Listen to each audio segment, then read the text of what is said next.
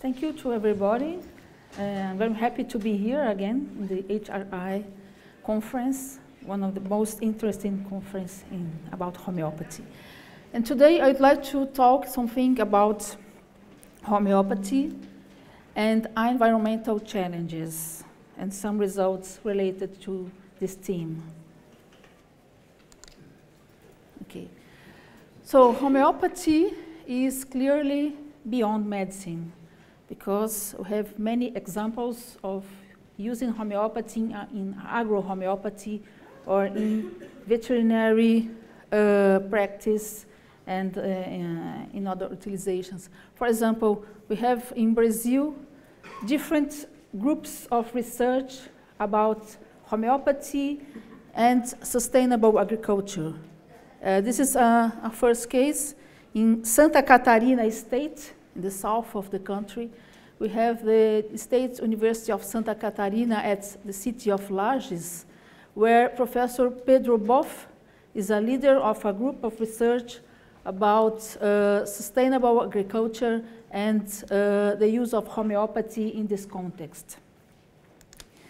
Also, in the south of Brazil, in another state, Paraná, we have the State University of Maringá, in which Professor Carlos Bonato, he does a very interesting work, because besides the science and the publication of articles and experimental studies with plants, he also is a leader of a social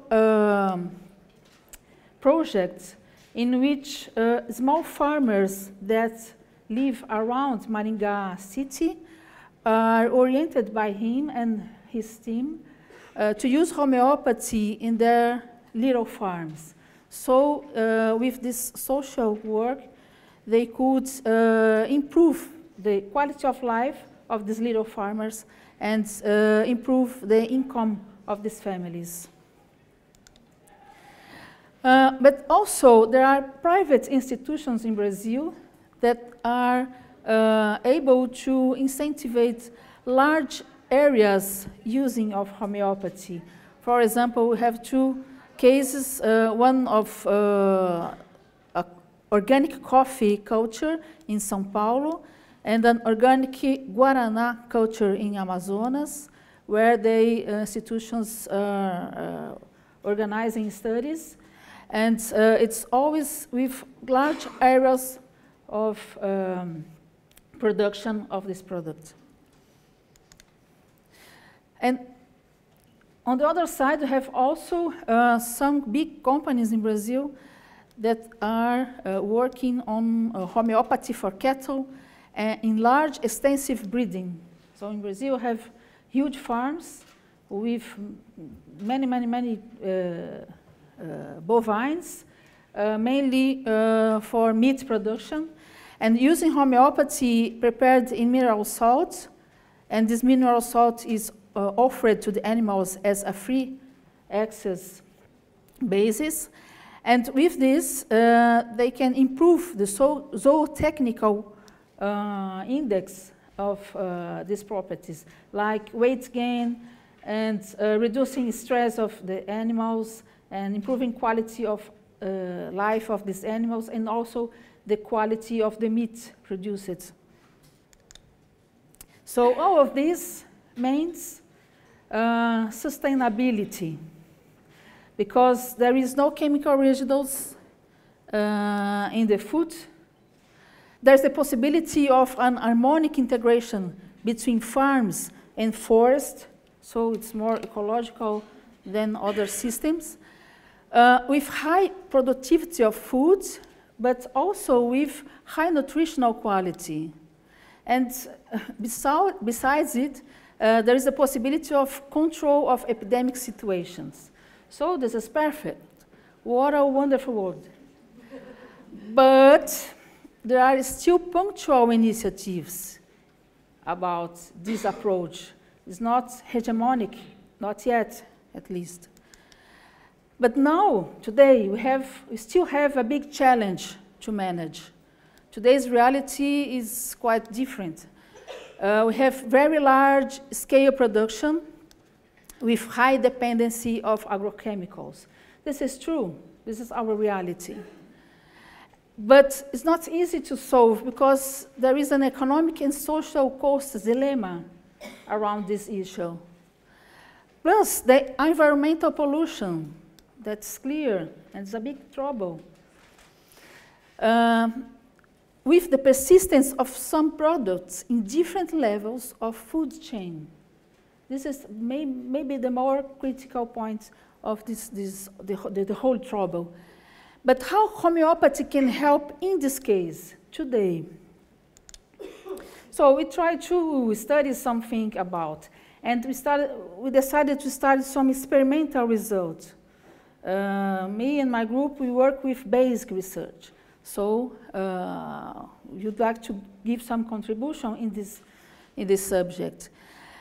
You decided to study using a model called Artemia salina. This is our experimental model nowadays.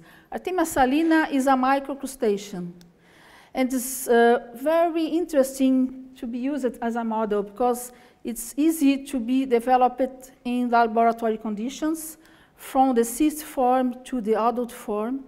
This cycle, the life cycle of this animal is very fast, so it's easy to handle.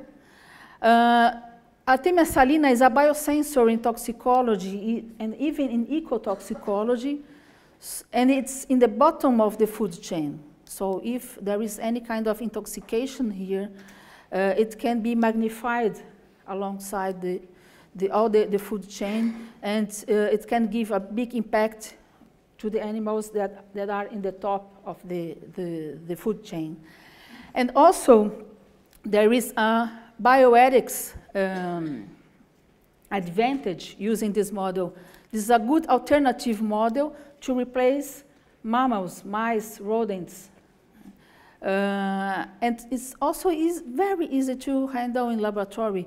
We can put the cysts to be clothed in bottles used for cell culture, for example, adapted to this system, or in culture plates. For example, here we have a 96 well plate in which we can put the cysts and can see and observe all the development of the nauplii, the larva stage, up to the adult phase.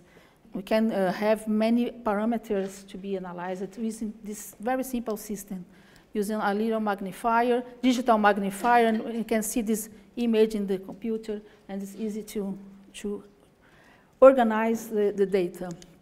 So our first study was about the glyphosate, and we used this model in which glyphosate was used to intoxicate Artemia salina, and they are treated with the isotherapeutic. This study was performed by my PhD student, Miriam Nagai. That's here. So glyphosate is an herbicide. The main mechanism is the inhibition of the enzyme responsible for the synthesis of essential amino acids in plants, of course. But the intoxication of this product may create a difficult situation because there is a probable endocrine disruption after chronic intoxication. And this is the most difficult issue to study because in chronic intoxication, even low concentrations but constant exposure of this product can cause some troubles, and it's not easy to see, it's not easy to quantify it. But it's, of course, an environmental problem that must be solved. So we decided to organize our model according to this idea. You use the CL10 concentration, so it's the concentration able to kill 10% of the Artemia salina in a certain environment. And we could find that 0.02% was our CL10 in our model. We performed all the experiments blind, and we analyzed 3 parameters. eclosion rates of the cysts, morphological features of the nauplii, the larva, and the nauplii behavior. And here you can see some results. Regarding to the behavior, we used a very simple test in which nauplii, 10 nauplii, are put into a tube, a transparent tube, and graduated, containing seawater. And we know that healthy nauplii are able to swim near to the surface of the water column. And the sick and ill nauplii tend to swim in the bottom of this tube. So we can count after a while, in this case after 72 hours, we can count the number of nauplii swimming in the surface and swimming in the bottom. It's very, very simple. And here we have the results. In this first column, we can see the negative control. It means nauplii that are living by themselves in the water without contamination and without treatment, any treatment. This is the natural situation. But after different treatments with the control, dynamized water, or the vehicle that is ethylicon 1CH, that means it's hydroalcoholic solution diluted in water and succussed. And 3 potencies of glyphosate, the isotherapy of glyphosate, 6, 30, and 200 CH. There are some interesting things here, because with dynamized water, our control, we only see the effect of intoxication. All of these treated groups were intoxicated and treated at the same time. And the effect of intoxication is very clear here, and very clear after 30 and 200 CH. So both potencies were not effective in this case. But if 6 CH, we could see an inversion of the effect. So we could see more nauplii swimming in the surface than in the bottom. And after the treatment with vehicle, we could see the same pattern of the negative control. So the vehicle itself was useful to help to protect the nauplii from the intoxication. But with 6CH, the result was better. Yeah, of course, there was a statistical significance here. And also, including the analysis of eclosion rate, we could see that in the baselines, that means the negative control, the nauplii that were not intoxicated, not treated with anything. Here we can see that we could find after the eclosion 2 nauplii per 100 microliters of water. And after the exposure to glyphosate, this number was reduced to about 50%, 1 nauplii per 100 microliters. But after the treatment with glyphosate 200 CH and glyphosate 6 CH, this reduction was even most important and statistically significant regarding to the other groups. So there is a kind of potentiation in this case regarding to the eclosion, the reduction in the eclosion rate. When we studied the morphology, we classified the nauplii in different patterns, the normal pattern or defected nauplii. For example, lacking one antennula or lacking both antennulas, or no antenna or no head. These 2 defects were the most frequent in this case. We analyzed 711 nauplii, and after this analysis, we observed the proportion between healthy and affected larvae, and we could see that after treatment with glyphosate 6CH and 30CH, we could see a higher number of healthy animals than the other groups. So as our conclusion, we could understand these results as a selective effect of glyphosate 6H, because 6H was the only potency able to change all the parameters analyzed. We think that's a good environmental impact of using glyphosate 6H, because it was able to reduce the eclosion rate under aggressive conditions. For Artemia salina, it's very critical, because cysts are the resistant form of this animal. If the environment is not good, they remain like this, like a cyst. So it's a kind of protection. The cysts can be viable for decades or even centuries. It's already in the literature. It's amazing. It's an amazing thing related to this species. But the nauplii that were actually born presented healthy behavior and healthy morphology.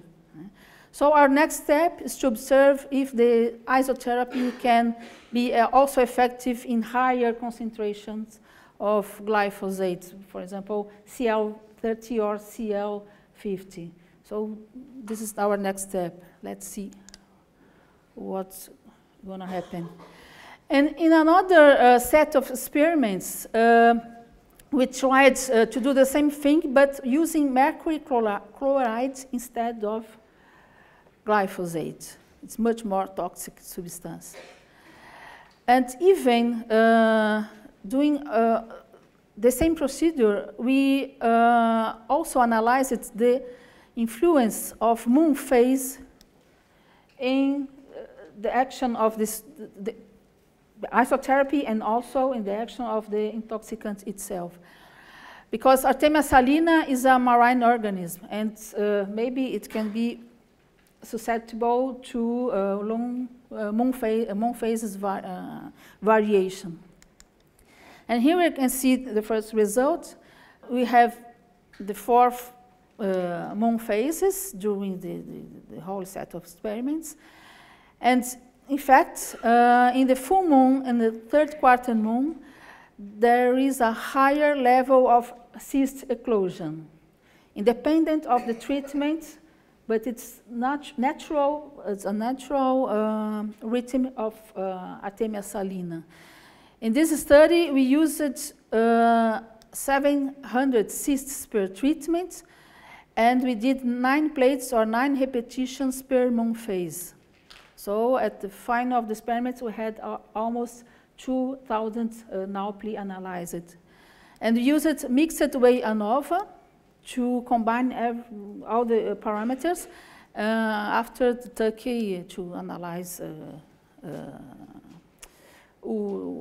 as a post-test, to analyze two by two. And of course, all the study was performed blind. And here we have another result. We did the interaction, statistical interaction between moon treatment and time, and there was no statistical interaction among these 3 parameters. But in the graphic, we can see that in full moon, in the 3rd quarter moon, if you compare with the 1st quarter and the new moon, the natural way of eclosion of Artemia salina, so if we observe only the first group, that is the unchallenged group, not intoxicated and not treated with anything. In these 2 phases, after 24 hours, here in the blue line, after 24 hours, almost 100% of the cysts were already ecloded. So the effects of the treatment and the intoxication could be more clear after 24 hours than after 48 hours when everybody was already ecloded. And in the 1st quarter, in the new moon, the rate of eclosion was very small regarding to the full moon and the 3rd quarter moon. So this is the natural oscillation of Artemia salina physiology, but according to this variation, there are some moments where the difference can be clear, more clear than in other moments. However, when we performed the statistical analysis there, regarding to the interaction between treatment and moon, there was no statistical difference. That means that independent of the moon phase, the effects of the treatment and the contamination didn't change. So the moon phase is not able to change the treatment. It's able to change the Artemia salina physiology, but not the treatment itself. We can see different levels of eclosion according to the moon phase, but the effect of the treatment was more or less the same, independent of the moon. But when we compare treatment and time, here we could see statistical interaction, because after 24 hours, it was easier to see the differences between contamination and not contaminated Artemia and the effects of the treatment itself.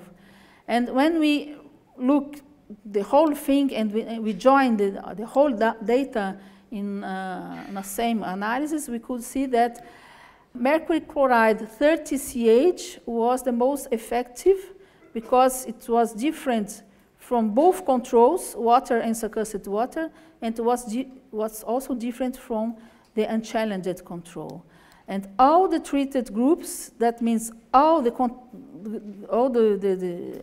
nauplii that were intoxicated, presented, of course, a reduction in the nauplii eclosion. But it was even more evident, statistically evident, in 30CH, mercury chloride 30CH treated Artemia salina. So it's the same results seen in the study performed with glyphosate, for example. It seems to be something universal, maybe. Let's see. We are trying with other substances. Let's see in the future what we can conclude. So here we can see that the moon phase has a very important influence in cyst eclosion, but it was not enough to change the effect of treatments. In full moon and third quarter moon, the eclosion happens earlier. So the intoxication itself induced a certain delay in eclosion, and it was more evident after 24 hours. But a significant and specific delay was seen only after the treatment with mercury chloride 30CH. Why specific? Because it was different in relation to both controls, water, and it was independent of the moon phase. So in another moment, in another set of experiments completely different from the former, we started to study the usefulness of solvatochromic dyes and the properties of water, trying to understand better our biological results. And you could count on the help of Stephen Cartwright and another colleague, Ivana Sufredini. In the first experiment, performed by another student, Renata Palombo, we compared antimonium crudum in different potencies using 3 different dyes. And in methylene violet, or BDN, or ET33, we could see that higher dilutions, 200 CH, in this case 230 CH, of antimonium crudum was different from the control, that was succussed water. So this seems interesting, because we had something in our hands, a good tool to be used. In another experiment performed by Hannah Mott and other students, we analyzed the supernatant of cell cultures of macrophages infected with Leishmania amazonensis and treated with different potencies of antimonium crudum. And these supernatant were frozen during a while, and then they are thawed and prepared as 1CH in pure water. And this 1CH was immersed into the dye and analyzed in the spectrophotometer. And it's important to mention that these supernatant were in contact with cells previously treated with antimonium crudum, but not contained the remedy itself. But this supernatant in contact with the cells previously treated presented a higher significant difference comparing to the controls using methylene violet. The controls here is supernatant from macrophages alone, supernatant from macrophages infected with Leishmania but without treatment, and supernatant of macrophages infected with Leishmania and treated with succussed water. And all these controls were different from the real treated cells. It was amazing result. So this can be very useful. So solvatochromic dyes are useful tools to identify physical markers in water, probably dipole moment perturbation, but there is still a discussion about. But there is a correspondence between homeopathic medicines and biological echo samples in this imprint. So it can be very useful for other approaches. And finally, we performed a field study using phosphorus 30CH with the help of two veterinarian colleagues that were in charge to treat monkeys with a problem of yellow fever. Because we had a very large outbreak of yellow fever last year in Brazil. And these two veterinarians were in charge to treat monkeys of certain property. One of these veterinarians is Sideli, who is following me in this session, and the other is Dr. Sonia. And both decided to use another method to offer the medicine to the animals, in a big area with a very large number of animals. Is they use the natural water source as a vehicle. This method was developed by another colleague, another veterinarian, Monica Souza. If you put the medicine in the natural source water, the water flow itself is able to spread the homeopathic information to all the animals that drink this water. And our doubt is, how can I know if this information can really reach long distance using this method? So we organized something like this. This is a scheme of the property where there are different lakes. Here, one lake in the upper side of the property.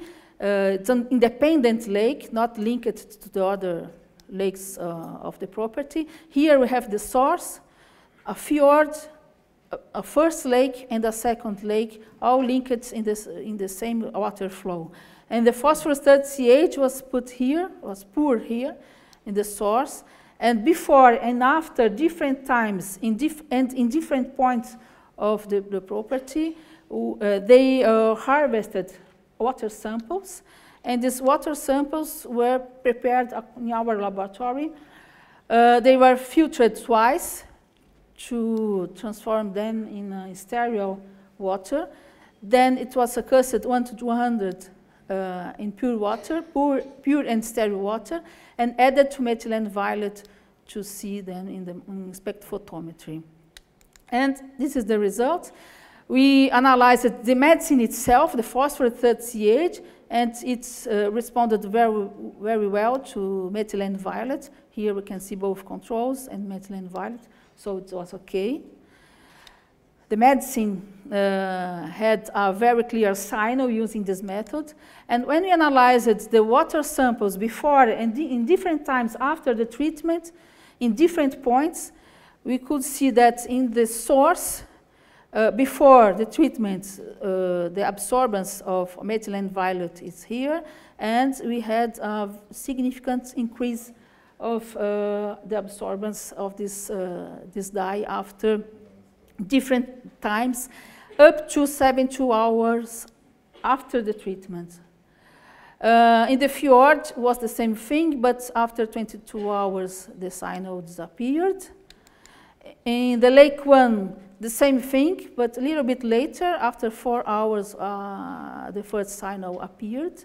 In the lake 2, the profile was similar to the fjord.